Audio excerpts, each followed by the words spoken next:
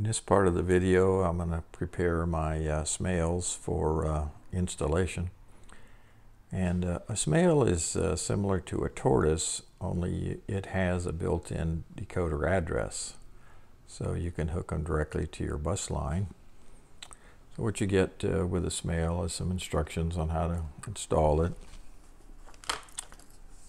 You get these little packs of wire screws, and these little brown things are called fulcrums that allows you to adjust the throw of the wire. I also bought some terminal blocks to solder onto the bottom of the SMAIL, so I don't have to fight with soldering each wire onto it. I can just use a screwdriver, take them on and off. One of the SMAILs I got already has them installed, so you can see them there. I got some solder, some flux. I got my little cheapo soldering iron, and I got my eyeglasses, eyeballs, magnifying glasses. I really like those. I'd recommend those. And I've got some .32 music wire to replace the wire that comes with the package. So I'm going to prepare these and pick up later on. Okay, I got all the terminal sets installed, soldered on. Oh God, I solder bad. I hope they don't short out. One of them is on backwards. Is it 1, 2, 3, 4, 5, 6, 7, or 8? Yeah, clearly number 3.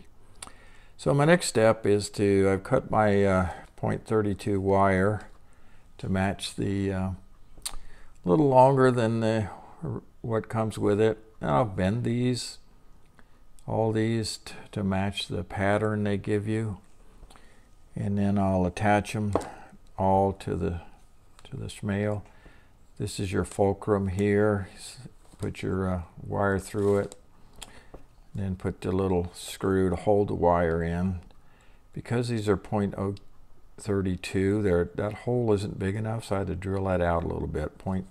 .025 wire would probably be better, but I like this real stronger wire. So I'm going to put the little wires on all these, and we'll pick up after that.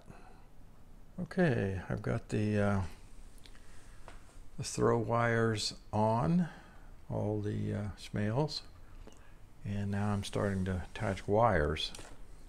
So I have red and yellow to match my bus wire. And I'll just attach them yellow to yellow, red to red, and then I have to address this thing using the controller. And I like to have number 1 options close the switch, and number 2 throw it.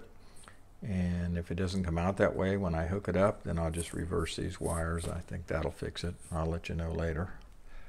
So I was asked about these glasses, and I like these a lot. You can have different powers that comes off, and there's, I think, 6 different powers that you can use. It's got 2 headlights here. Kind of hard to see them there. Yeah, they're pretty bright. So it's kind of a low and a high beam. And they fit real good, and one of the nice things about them also is when you have them on, you can see above them and below them, so you don't have to take them off, or you don't have to flip them up to see around them. So that's pretty handy. So I'll take a picture of the package so you can see what the brand is.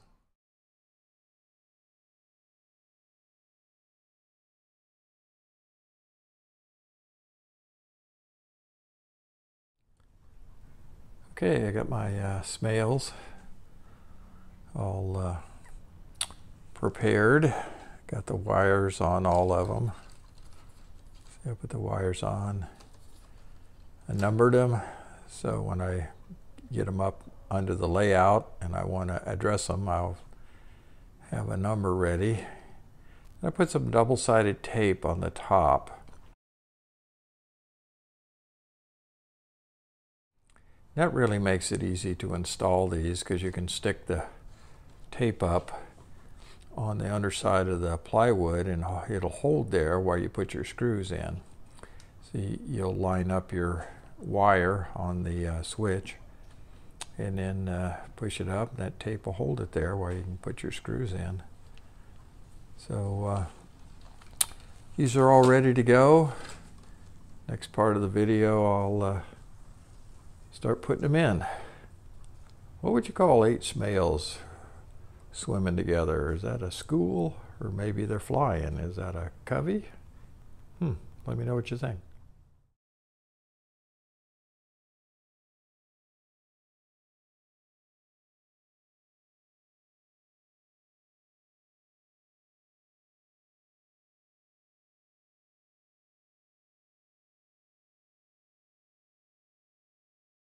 Okay, now I have to give this SMAIL an address, so press the little program button and the LED light turns red.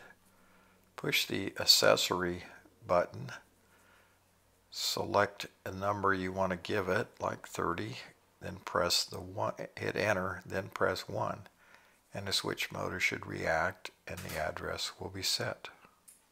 Okay, I tested it and it's working fine. 1 down, 7 more to go. Thanks for watching.